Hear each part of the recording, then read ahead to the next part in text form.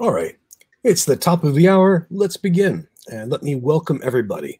Welcome to the Future Trends Forum. My name is Brian Alexander. I'm the forum's creator, host, and cat herder, and I'll be your guide to the next hour of conversation. And I'm very glad to see you all here.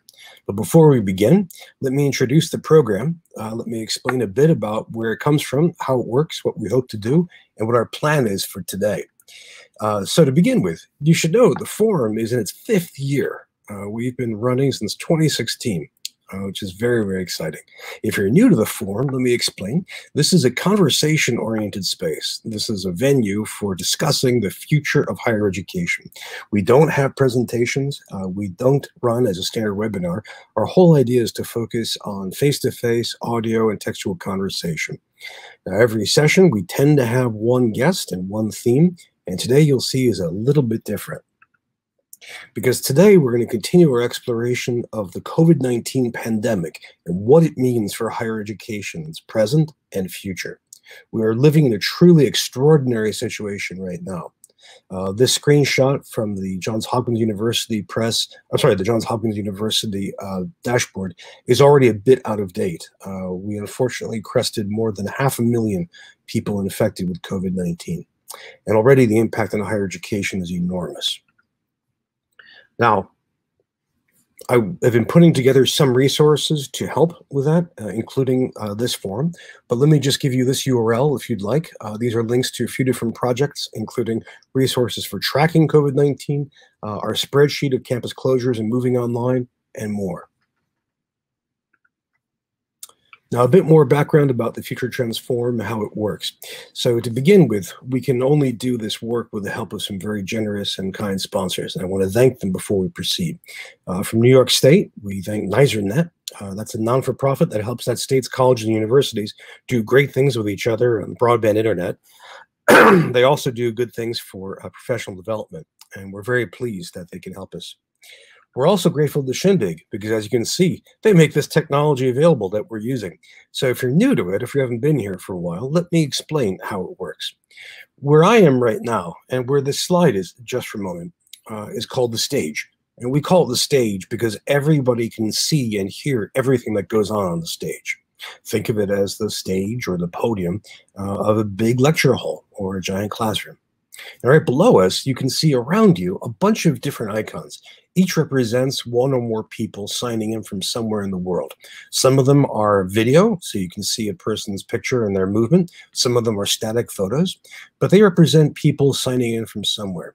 Now, if you'd like to talk to one of them privately on a one-to-one basis, kind of like leaning over and whispering to them, just double-click on their icon. If they want to talk to you, your two icons will click together like Legos, and you can have your own private audio-visual bubble. But I mentioned this is all about conversation, so let me show you how you can participate in that conversation. There are two major ways. The bottom of the screen, you'll see a few different buttons. One of them is a raised hand icon. The other one is a question mark. Now, click the raised hand if you want to join us here on stage. That is, if your microphone is working and your camera is working, your broadband is good enough, click that button. When the time is right, I'll beam you up on stage and you can join us for a conversation. It's really easy and fast to do. Now, if you can't do that, if your microphone doesn't work, for example, or you're in a crowded environment and can't talk out loud, that's okay. Click the question mark, and that gives you a little box into which you can type a comment or a question. When the time is right, I'll flash that on the screen for everyone to see, and I'll read it out loud for everyone to hear. Now, if that's not enough, if you're on Twitter, just use the hashtag FTTE, and I'll be tracking that during the course of our conversation, and I'll look to see what kind of comments or questions people have there. But really, click that raised hand so you can join us on stage, so you can take advantage of the full affordance of the technology, and click the question mark if you really want to ask a question, but your machine won't let you do that. We're really grateful to Shindig for making this technology available. Now, we're also grateful to our supporters on Patreon. If you're new to Patreon, that's a crowdfunding site like Kickstarter or GoFundMe. And it lets you collaboratively fund some ongoing project. In this case, it's our project of looking at the future of education. So if you just go to patreon.com/Brian Alexander, you can see people contributing as little as $1 a month just to keep all the lights on, the machines humming happily. And I just want to make sure I can thank some of the really great people who've been very generous here. People like Tom Hames, Melissa Wu, Kristen Eshelman, Seth Goodman, Corey, Michael Huggins, great folks. And you can join them. And we're really grateful to them for their support.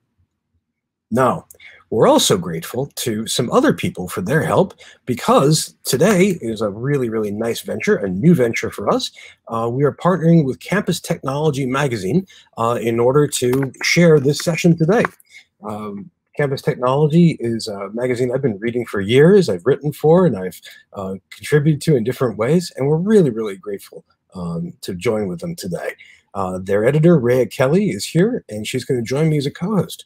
In fact, I'm going to bring her up on stage right now.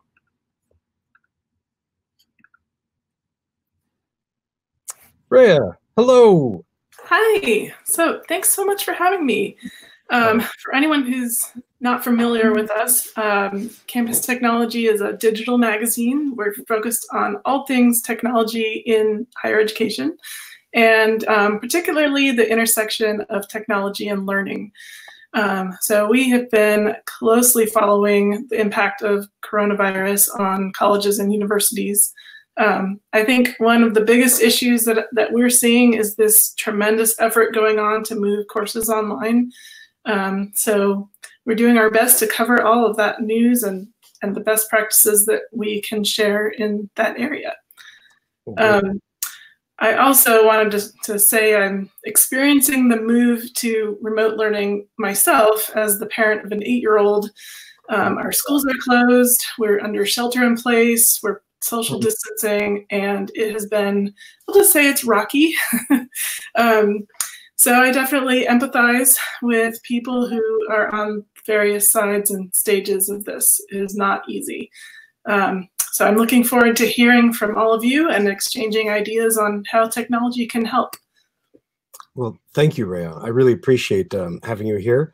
I'd love to see the questions you come up with. And if your 8-year-old charges through those doors, that's okay. I think we all it could happen, yep. So the purpose of today's session is to continue our exploration of COVID-19 and the future of education.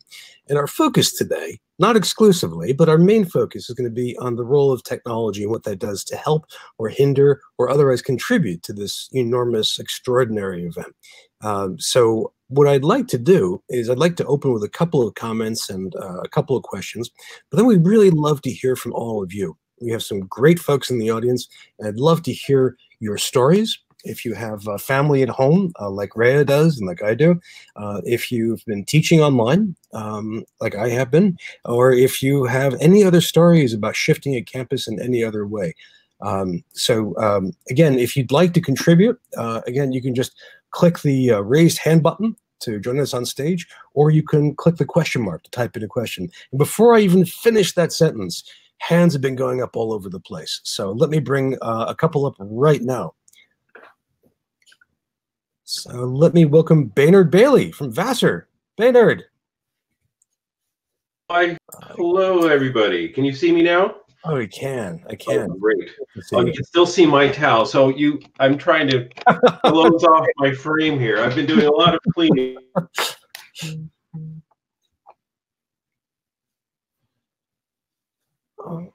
I think you hung up a bit there, Baynard. Bananas, in some ways. So at Vassar, we had spring break. We're in the first week back from spring break. There's been a big push from the administration to just, we'll just turn on Zoom, and now we'll have classes online. Job complete. And I think we're skipping a whole sort of instructional design and counseling and a human-centered approach where we really need to be saying, what's our best approach for everybody here, considering everyone's circumstances? And I took my master's degree online, so I'm grateful that I had that experience, because I know the standard is a lot of readings, a couple of video lectures, maybe once in a while, maybe an asynchronous component once a week if you're lucky, but most of it was done completely asynchronously. So I feel like everyone's feeling pressure to have all your meetings online. We're already starting to hear reports of Zoom fatigue. Talk to people and they're like, I'm in the meetings. I'm sitting in my chair all day long, and you're locked in on the camera. You have no place to go. And we're cheek to jowl in my house. We're stacked on top of each other. I've got 2 kids, and one is just engrossed in. She's doing what's the wind walker, and she's deep in that. And I had my first conversation with her in 3 days yesterday because I took half of the day off, because she's just been gone. And my older daughter's doing a little better because she's very active and we're exercising and walking. So there's this analog component, which is a really nice thing. I just wish I could just be focused on that. But right now, there's a lot of need, and only so many people at our campus with everyone is really doing a great job sort of helping in a hurry. But I think the dust will settle in a week or two, and we'll think about some more contemplative and human-centered practices that will help us all get through this. But right now, it's kind of like a lot of very quick implementations of things, and everyone's kind of freaking out. That's my summary. I'm glad you were able to spare some time for us in the middle of all of that. No, I was like, I gotta talk to those guys again. I gotta see what's happening out there. The connection. I'm such a social person, Brian, and I just feel like half my body's been cut off because I don't talk to the guy at the circ desk on the way into my workshop.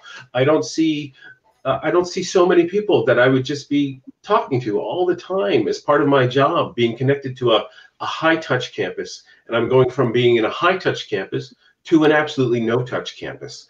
So for me personally, it's very jarring and alienating. And I'm starting to develop my strategies to cope. I don't know if you noticed last week I was here, but I had my camera off because this was a disaster. So I'm trying to maintain a good professional presence and be as helpful as supportive as possible. But I'm also struggling to do those same things at home with my family. And sometimes the institution is understanding and sometimes not. So it's a constant struggle to both support and counsel those that are engaged in this sort of rapid switch to online learning, and also to support my own needs and the needs of my family in this situation. Well, that's an awful lot of work. That's a lot of work. Red, did you want to ask Ben questions before he just disintegrates in front of our eyes? Yeah, well, you mentioned Zoom fatigue, and I just wanted to see how, it's, on the one hand, it's kind of our lifeline to see people face to face, but then, there's the 2 sides of it. Do you have any more feelings on that? So in my general sense of things, if you have a seminar that's based on discussion, that's okay in Zoom. And as long as you're like a smaller number of people. But if you're trying to do like a lecture or conversation with 30, 40, 50, 60 people, I think the technology of it really starts to break down. I also think like the Zoom fatigue just becomes a factor. If I turn my camera off and just listen, am I really there? I think we're going to see the Zoom. The Zoom is really great. It really does do a great job, right? Because it works in everything, and you can set up the meetings. Once it's working, it does pretty good. And it's better than Skype. It's better than Google Hangouts. I love the Shindig. I wish we had that, for like a campus-wide event or something like that. And I think that's the next thing to sort and solve, because we're dealing with this community group, and they're like, we're making one Google forum for everybody to talk to. But I think we'll see less of, let's just swap out all our class time with Zoom time, I hope, because that just seems exhausting. Because all the professors now, I think everyone's working harder than ever now. We're not dialing it back, we're ramping it up. And we really need to just sort of like go, okay, we have 5-6 weeks in the semester. The administration's done a good job with the NRO option, so I think students can say, I'd like a B. If I don't get a B, give me a pass. And that's a good way to sort of dial back the pressure and the expectations. I think we'll also do the same thing. Once we settle into this, we're going to go, Zoom is good at this. I'm not going to try to replace face-to-face, all my face-to-face time with Zoom time, because it does not a great job at that. But it does a good job with small meetings, small groups, one-on-ones, lecture-based sort of, oh, not lecture-based, discussion-based classes and human exchanges. Yeah. Well, we had a quick comment that came in from the discussions. I just want to put this up on the screen for everyone to see. And this is from Keminik at the New School. Zoom breakout rooms are really good for discussions or problem solving with large groups. Also, using the whiteboard and share screen, everyone can write and draw on the board. Thank you. Thank you very much, Katyun. Can we all write and draw at the same time is one of my questions. I've been experimenting with multiple devices and drawing with a whiteboard. I was wondering if anyone had tried that. That's a good question. Katyun, if you have a quick answer for that. Her answer came in seconds. Yes, we just did today. Oh, that's awesome to know. I'll look for that feature. I'll make a little note for myself on my many scraps of paper here that I have on my desk now. So look for Katyun at the New School. Peter, thank you so much for coming. I'm gonna clear this. My pleasure. Thank you for hosting this and maintaining this routine despite all the chaos. My pleasure. And your room looks great. Thank you. I put a nice little thing in there to brighten it up. It works well. We have a few other folks who have their hands raised up, and so I just want to bring them up in a hurry. We have Dave Ron from Cuyahoga College. I'm sorry, from Cuyahoga Community College. Hello, Dave. We need your camera on for that, or he might be having a bandwidth issue. Dave, why don't you give this? Why don't you just reload your screen, Dave, and see if that clears things up. We also have Thomas Hoover from Louisiana Tech University. Tom, you're muted. Thank you, Brian. Hi. How are you doing? Well, great. Good to see you. Good to see you. Hey, Rhea. This has been really interesting. We actually started the Wednesday when this basically came down here was the first day of our quarter. So, so we didn't have the luxury of having a spring break or having any kind of anything. So I ironically had been meeting with Zoom on the Monday because we're doing some partnerships with K through 12. And I had a meeting set up for that Wednesday. I actually moved it to Tuesday. So we signed a PO with Zoom on Wednesday. And we that night got everything up and running. And we trained 100 to 250 150 to 200 faculty that Friday, Saturday, and Sunday, and went live on Monday on all of our classes on Zoom. And I understand, you know, what y'all are talking about as far as it doesn't meet everyone's needs. So I kind of look at it as I've got a whole bunch of different, I just simply look at it as another tool in the toolbox. We have media sites. So what we've trained our professors that if you would rather go ahead and record your lecture and have it so students can watch it before class and then discussion in class, then do that. If you would rather do the lecture, and I mean, so we're actually using this as an opportunity to look at a hybrid approach. And then at the same time, also just if some professors just want to put their materials up there and have their students go ahead and read or do dialogue or discussions in Moodle. Right. So, you know, we're kind of looking at different options. And I'll also tell you that I've only been there for 3 months, and we have a lot of things and the weird thing, I mean, I've been able to kind of do things over the past week that I've thought would take me 2 years. So today we're moving forward with purchasing virtual desktop for Horizon View. We've got Respondus was set up last week. We had got IntelliBoard. Actually went live on Wednesday, and we're using Poll Everywhere in addition. So, you know, I've made my little sheet last night just because I'm a nerd, but just to kind of show where we're going. And it's been, I just looked online, and there's currently there's 50 meetings going on currently.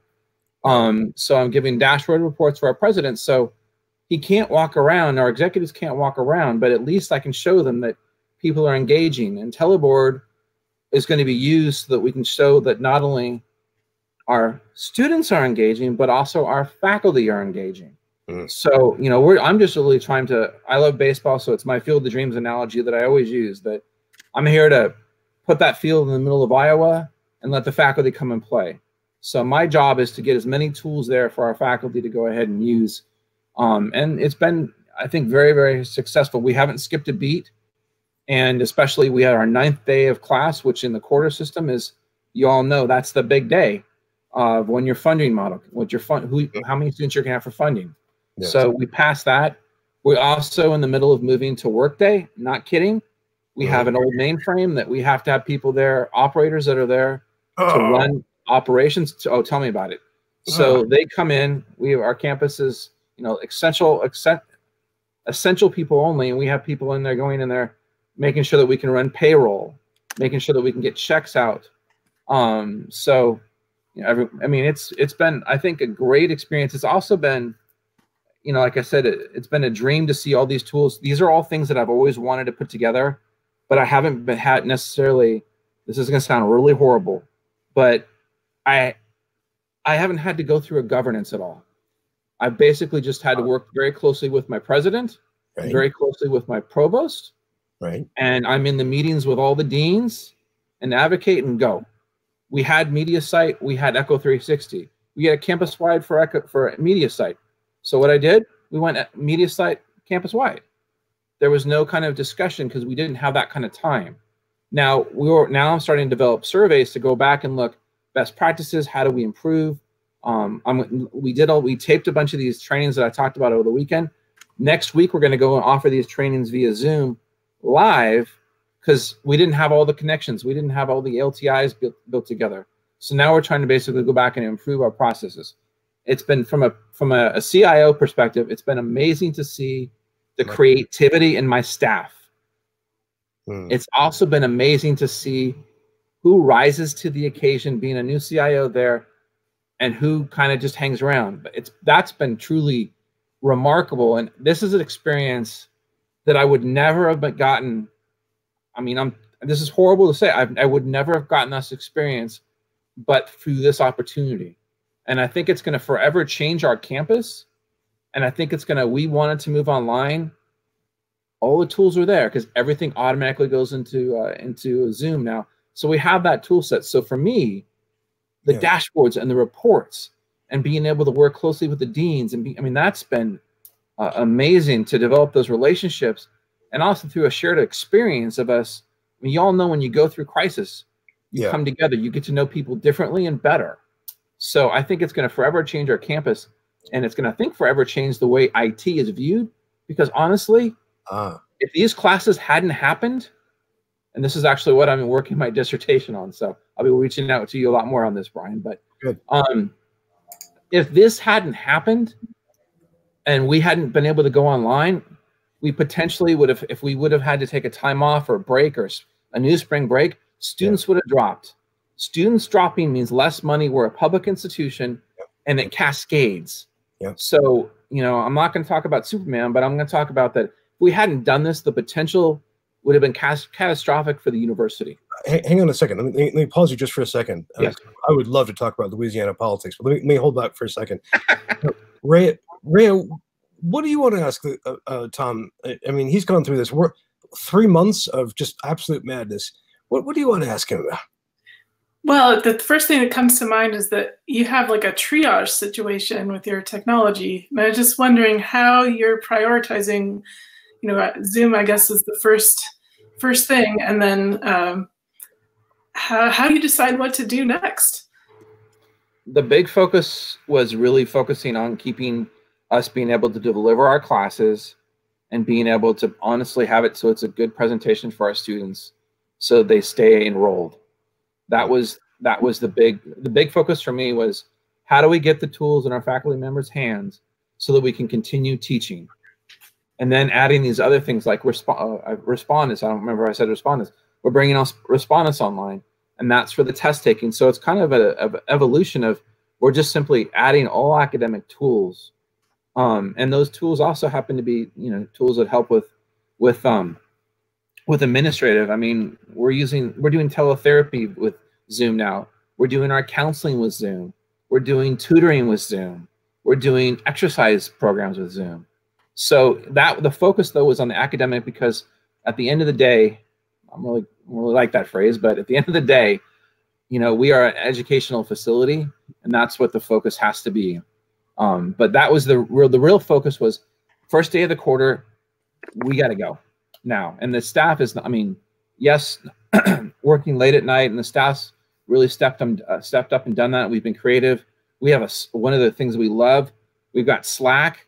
So we have an online going online group, and we're any message, basically I can ask anything, anyone can ask anyone else within seconds. We're also blessed to have some students that didn't go home, especially some of our international students that work on our help desk. We're routing our help desk calls to their dorm room so they can answer the calls. We're utilizing student workers that were in an exercise facility that now don't have any place to go. They're coming and work in our library. We're a rural place here, so we left our main floor of our library open because some of our faculty members have to come to campus to teach. Some of our students have to come to campus because they don't have a computer or because they don't have connectivity at their house. So for me, it was all about academics and giving those tools, because if we don't teach classes, I'm not gonna, I mean, that's what we have to do. Correct. Good question. And Tom, thank you so much for sharing your story. I mean, this is an extraordinary time, and my best to your staff as I go through this process. We have tons of questions and comments, and I also wanted to bring up to the stage a truly remarkable professor. This is Kevin Gannon from Grandview University. Some of you might know him under the nom de plume, the Tattooed Prof. Kevin is a historian who's also director of their Center for Teaching and Learning. Professor Gannon, good to see you. Brian, good to see you. How are you? All right, all right. I'm really glad you could make it. And I thought about saying that we should continue this conversation in death metal voices, but then I held back. I thought Rhea might just not believe she was hearing this. One quick question for you is, you know, looking at the huge technological change that you're seeing happening both at your campus and around, what are the leading technologies that people are using, just as a matter of choice? So at my institution at Grandview here in Des Moines, in the middle of Iowa, so we are building it to go back to the Field of Dreams illusion. Most, you know, our campus is still open, quote unquote, but classes have all moved to remote. Most of our staffing is remote. You know, it's kind of that essential personnel only thing. We offer a few programs online, but a majority of our instruction and mission is centered around traditional face-to-face pedagogy. So for us, the technology piece is basically, for many of our faculty, use what you know. Start small. You know, the simplest tool is often the best. So, you know, if I've got a, you know, in my teaching center, my instructional technologist and I have been responsible for sort of coordinating this pivot, which has been fun. But, you know, we've been working with faculty with a wide range of experiences. And so we have some faculty who have never even used our learning management system and rarely email, right? And then we have other faculty who are power users of pretty much any digital tool that we have out there that we support. So the hardest part has been trying to meet people where they are. So, you know, the typical, I think, solution package, if you will, for folks who are, you know, were really anxious about this, and we had our spring break to do this pivot. Zoom is a big one. We also use Panopto and integrating through Blackboard. For us, that's been huge because that's allowing a lot of our faculty to, you know, sort of put content up and then use other tools to engage with it and discuss with students. Those are the two big, and then just, you know, LMS, OneDrive, Google Docs, you know, simple ways to collaborate and share. And what we're finding is that the simplest tools are often the best for folks who are making this transition under less than ideal circumstances. Well, that's a great outline. That's a great outline. Rhea, would you like to press Professor Gannon a bit more on some of this, or have I terrified you too much? No. So I've been thinking, you know, we've talked a lot about training faculty, but what about students? Are they having any trouble transitioning to these? Are these tools new to them? Yeah, actually, and that's one of the, I think one of the underappreciated parts of this whole equation as we talk about, and certainly, you know, as a faculty developer, a lot of my conversations have been about how do we get faculty ready for this. But we can't just, you know, and it's been said ad nauseum, right? But we can't assume that students are familiar with these types of digital tools. Students are consumers of digital tools in a lot of ways, but not necessarily things like Zoom, for example. And so I think some of us kind of got into a little bit of trouble when we assumed that students would immediately figure out Zoom and be able to get into class. I think for my institution, a lot who are like us, you know, we serve populations that have long been underserved in higher education. About 60% of our students are first generation. We serve a lot of students who are from the lowest quartile socioeconomic status. So we have to think about things like the digital divide, access to broadband. I've been emailing with one of my students who's stuck back home in the Dominican Republic, who can send email once in a while, but that's about it. So Zoom is kind of out of the question, right? And so what we've been trying to do is put together resources for students, brief tutorial videos, stuff that faculty can put right in front of them to help walk through. We've been doing a lot of screenshotted, you know, kind of tip sheets and emails. But then the other thing that we've been doing is trying to help faculty come up with ways to do quick surveys and check-ins with their students to see who's got access to what. Are some students still on campus? Because that's going to make a difference in terms of broadband. And if you're at home, what kind of connection do you have? What kind of device do you have? One of the things that we've really been struggling with is, you know, we had a lot of faculty who just sort of assumed that, yeah, we'll just hold classes online, right? You know, Monday, Wednesday, Friday, 1 to 150, here we are. And that works when in a normal circumstance on my 85% residential campus.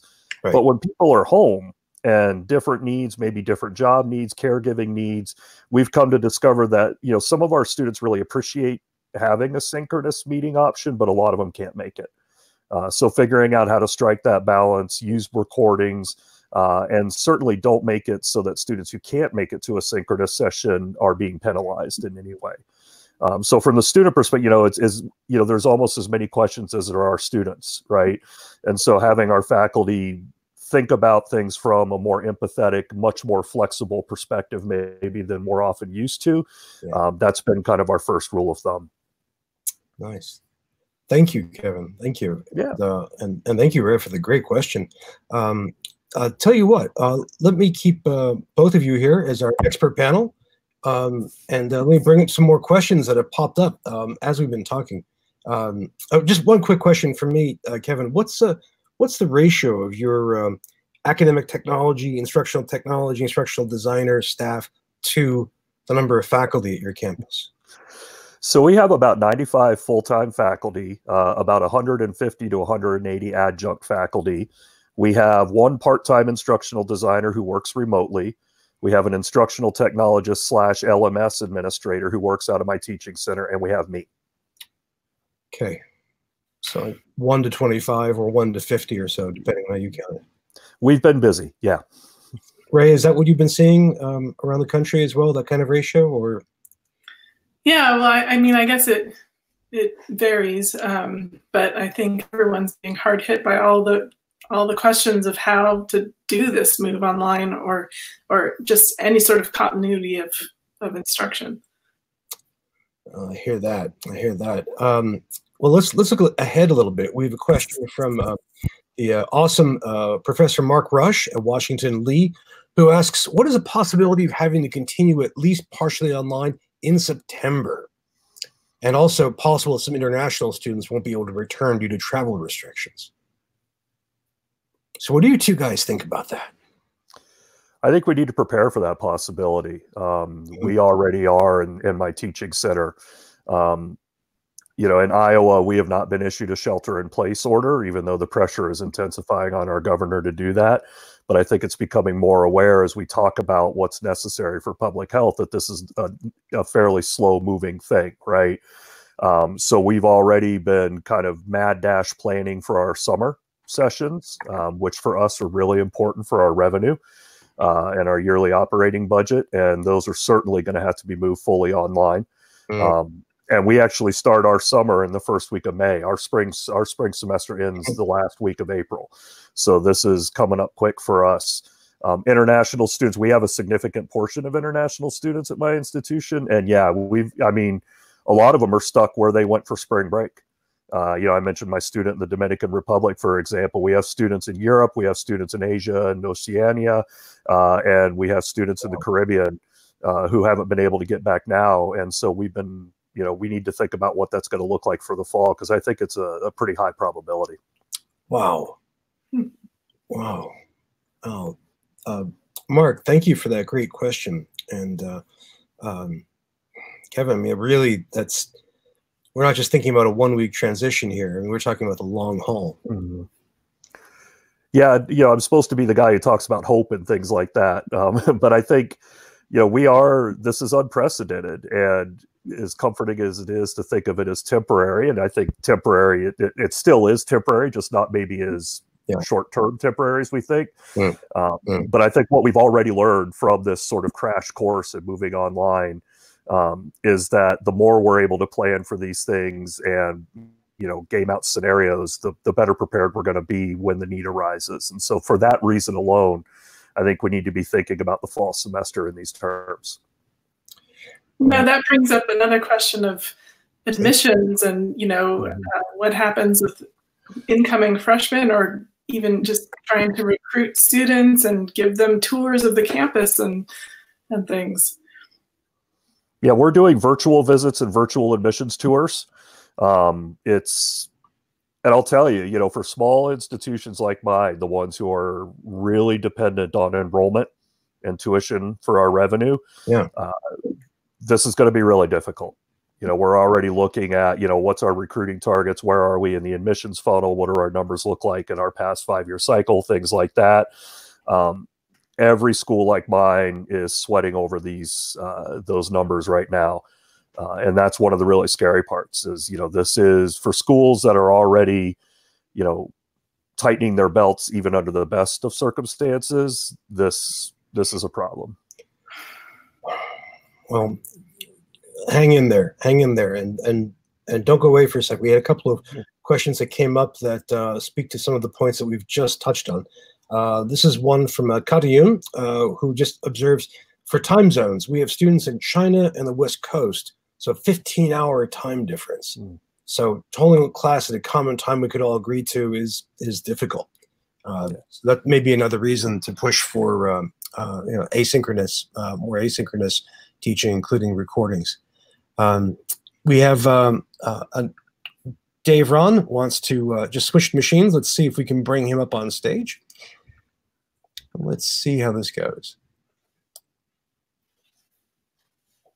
Let's see, maybe a broadband issue there. Dave, can we see you? No, Dave, I think that's your connection.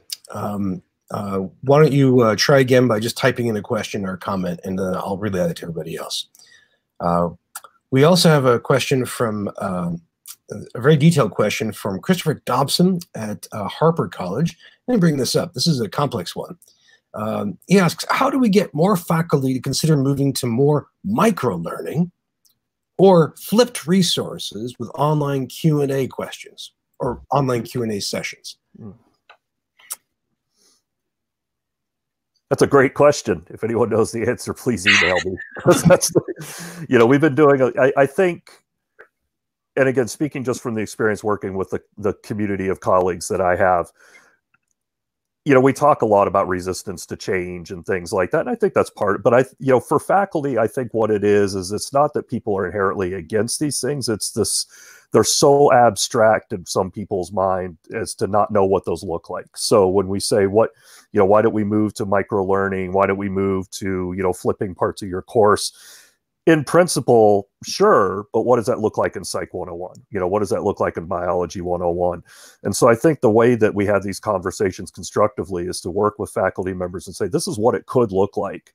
You know, here's an example of something that would likely work in your situation. And so let's talk about, is this a good thing for student learning? Is this a good thing for student engagement? The more specific I am with faculty members and the more I'm able to actually demo things concretely, the less barriers there are in the way to adopting what would be pretty significant changes to one's pedagogy. It's great to have you here for the faculty perspective in particular. That's a really, really good point. That's very, very wise. Christopher, if we haven't given you a good enough handle on that, why don't you come back at us with another question or drill down into one of those, and we'll see if we can flesh it out a bit. Rhea, did you want to try pouncing on that one? It just seems to me that, maybe most people are in sort of the stage one of just simply trying to keep the classes going. And then stage two is, okay, how can we fine tune this and, actually do it better? Oh, that's a good way of putting it. That's a good way of putting it. Thank you.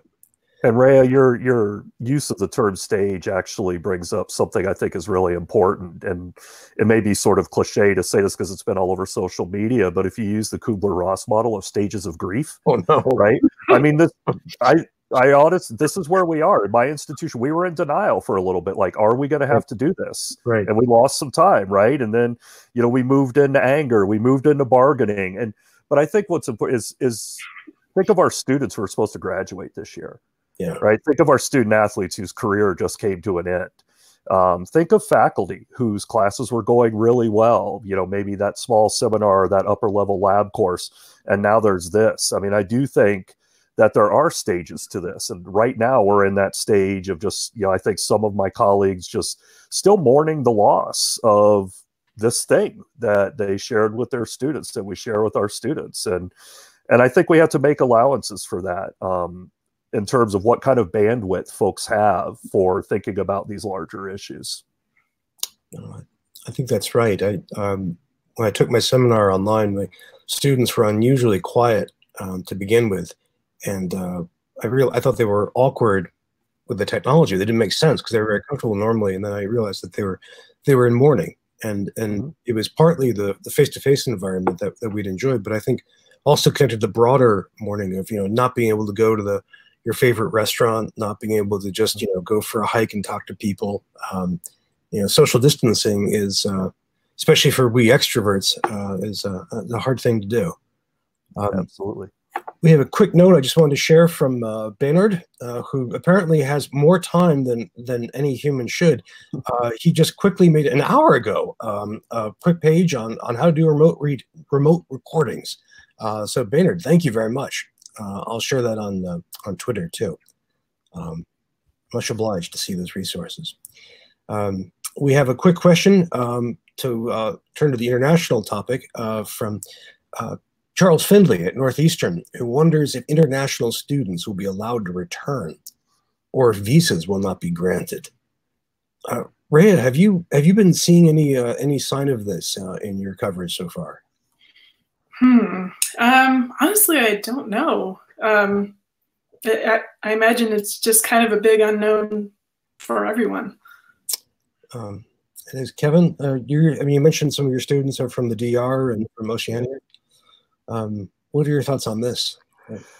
This worries me a lot because what I'm seeing, and I should point out that I'm a historian of race and racisms in U.S. history, and so what I'm seeing here kind of evokes some of the kind of xenophobic responses to external threats that the U.S. has had before. And I fear that given the drift of current, the current administration, it's going to make it really difficult for our international students. And so I think this is one of those, for those of us who are involved in higher education, this upcoming election is going to matter a lot for obviously a variety of reasons, but this is one that specifically impacts us. I think that our international students had already been struggling with visa issues this year, at least at my institution, sure. Even if it was in terms of just, increased administrative burdens or delay in the process.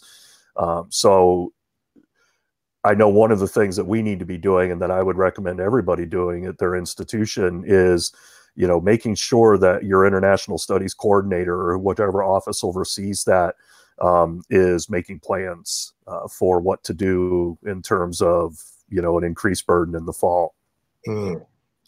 Speaking of which, we had a question from Mark Rush before, but let me just share his follow-up comment. He's the director of the Center for International Education at Washington State. He says the visa issue is a real problem. Regular visa processing has been suspended for a while.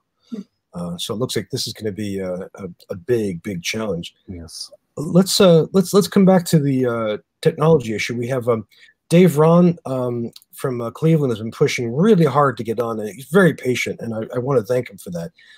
So he shared his question with text, which is, our biggest challenge at the Tri-Cs is our student body is significantly made up of low-income folks that have neither internet access at home or the computer equipment to use. Most of them expect to come to campus, now closed, to use school's devices. That's not a question so much as an observation about something that's quite dire, and we've seen many examples of that. I'm just wondering, Rhea, what have you seen of how colleges and universities have responded to this? Are you seeing them loaning out more laptops or tablets, or are they loaning out hotspots, or are they making some other arrangement? Well, I can just share like a personal experience with this, which is the main problem with our school district that, you know, my daughter goes to, that they have not been able to offer any online learning because of the, you know, because not every student would be able to access it.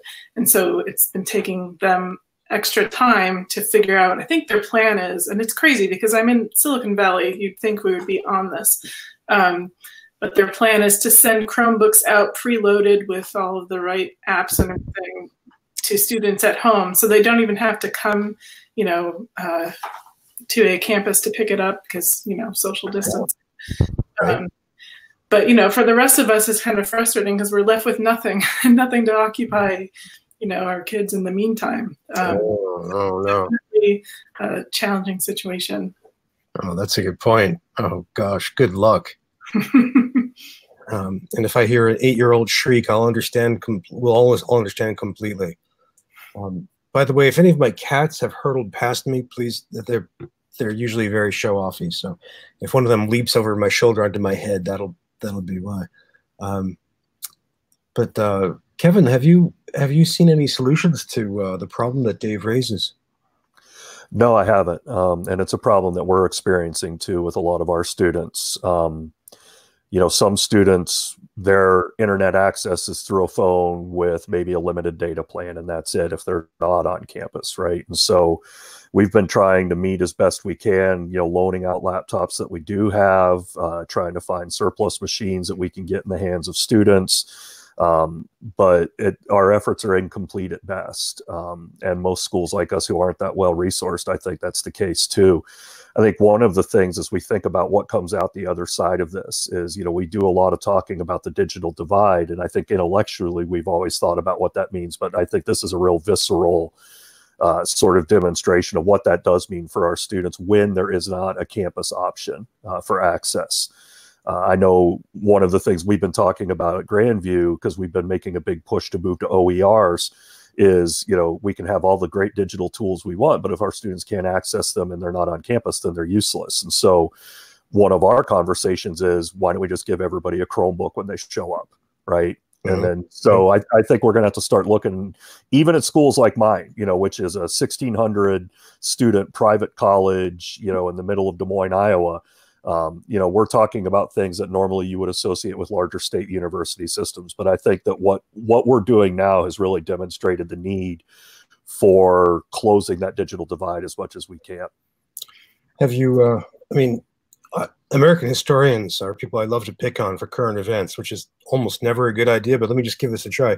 Have you seen anything in the Senate bill that passed today that indicates spending on digital infrastructure?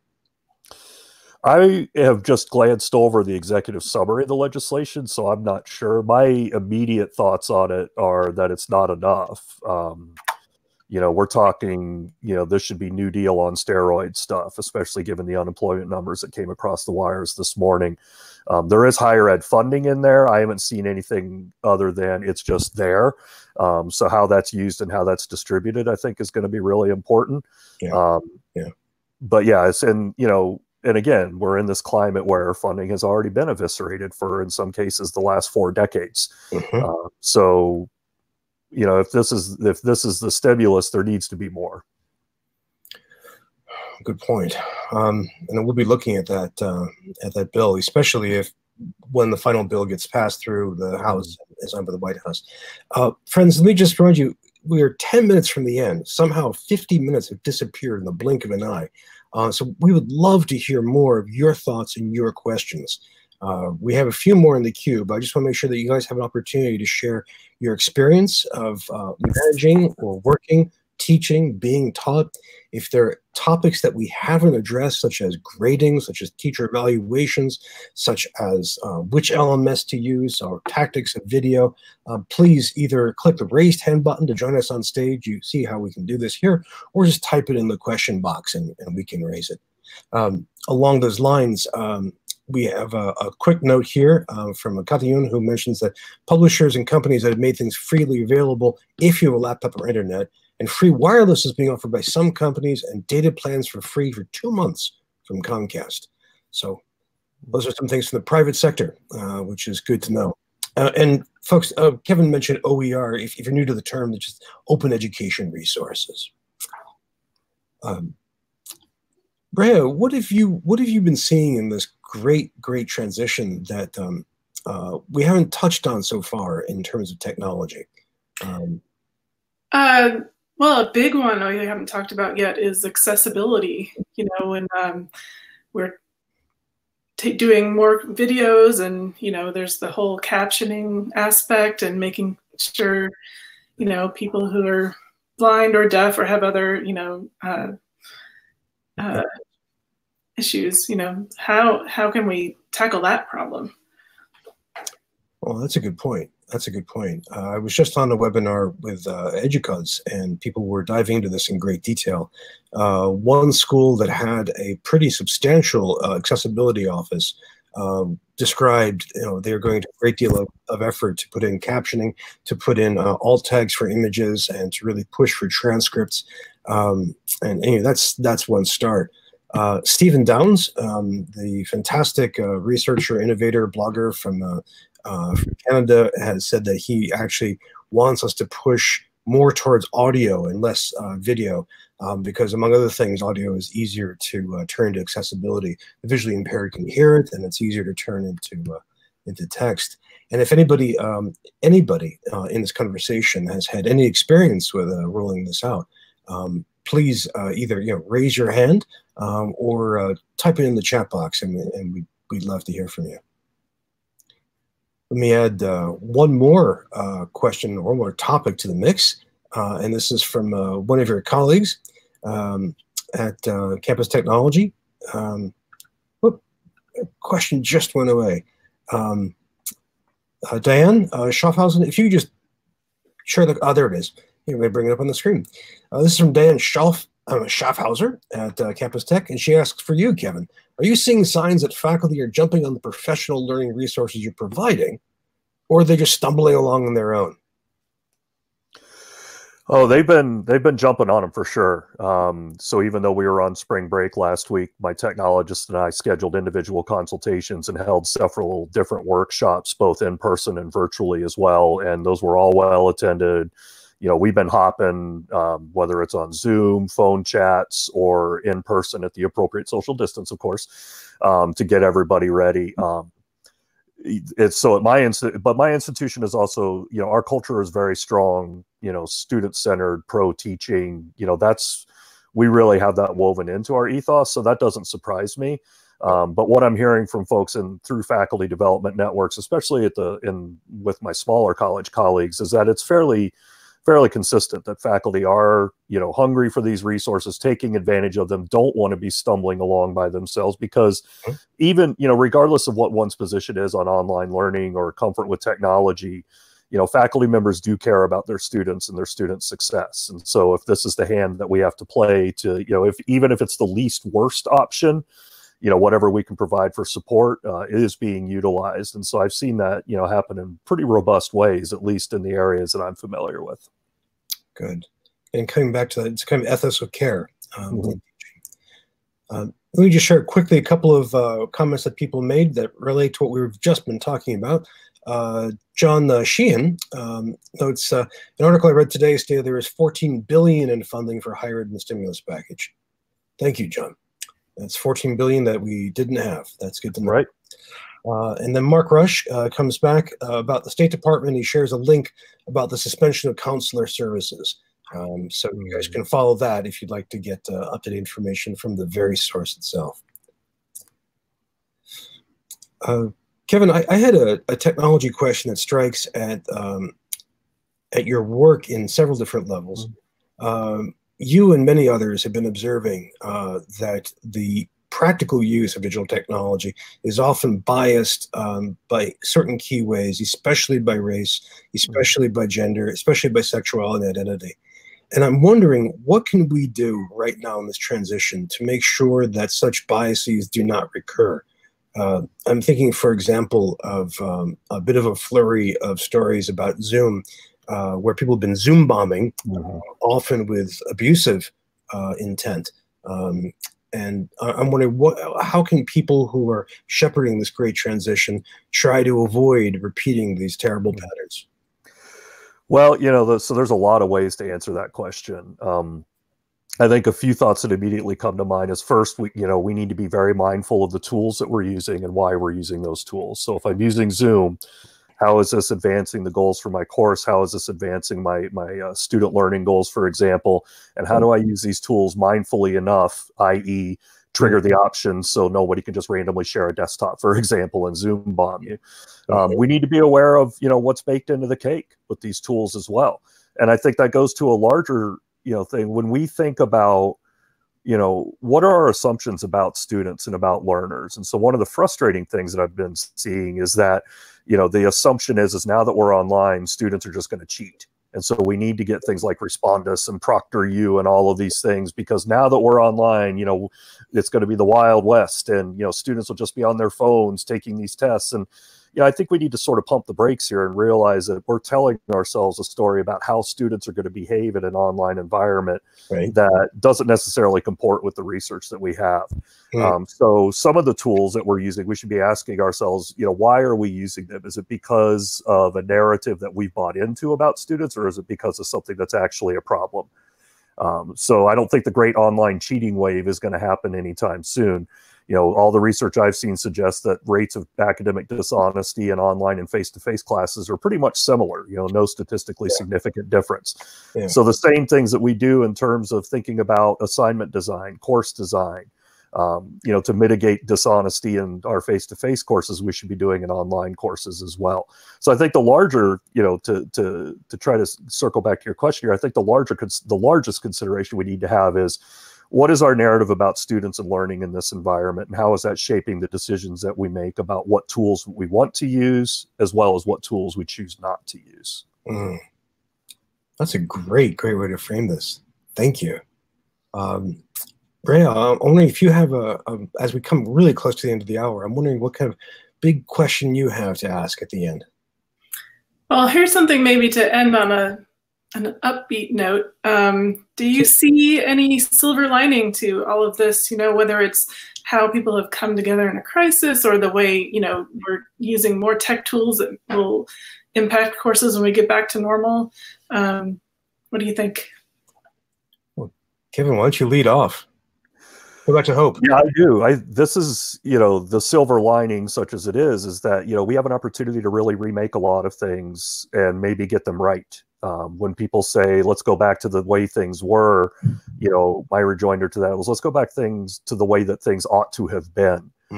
So as we think very deeply about student learning and about the ways that we educate and about the very decisions we make in terms of teaching and learning, we're forced to do that by these circumstances, but the fact that we are doing it, I think, gives us a chance to really think about possibilities, solutions, opportunities, and in particular, addressing the inequities that this crisis has laid bare.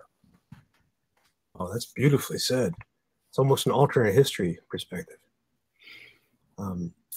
Rhea, history is choices. That's what it comes down to, right? What choices have we made? Rhea, I have several ideas for silver lining. One is that we're getting a lot of experience in a hurry. And that's a tremendous amount of learning that's happening. And it's great to see academic institutions working as learning institutions, where we're doing lifelong learning as we go. And that's tremendous. That's a lot of growth. And it's going to be a lot of data. I mean, there's going to be a lot of great research done on this. I mean, Kevin, you were mentioning, the rates of cheating face-to-face versus online, thinking about tracing out all kinds of questions of achievement and bias, I mean, all kinds of good stuff. So that's one that I think is a bit of a silver lining.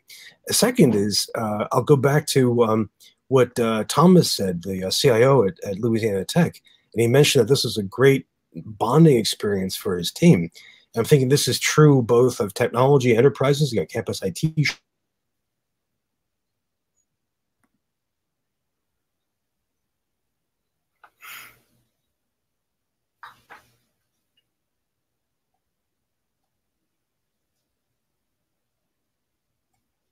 This is a great time for people to be really innovative and to try a lot of really exciting things. What a great question. Thank you, Rhea. Thank you. It's the top of the hour, and I have to thank both of you, Kevin Gannon of Grandview University and Rhea Kelly of Campus Technology. Thank you for being up here and co-hosting and batting ideas around and taking questions seriously. Thank you so much. Well, thanks for inviting me. And Rhea, it was good to be up here with you. Yeah, this was great. Thanks so much.